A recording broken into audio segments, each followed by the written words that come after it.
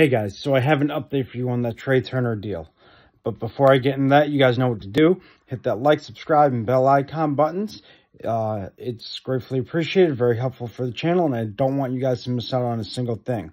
So the update that I have for you is that Philadelphia has signed Trey Turner to an 11-year contract worth $300 million and more, or more.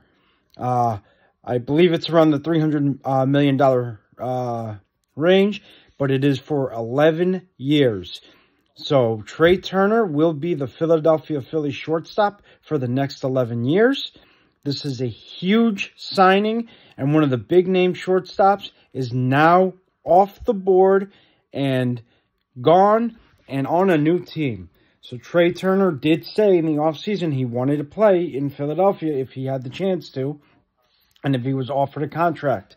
He was offered a contract. He signed an 11-year, $300 million deal with Philadelphia.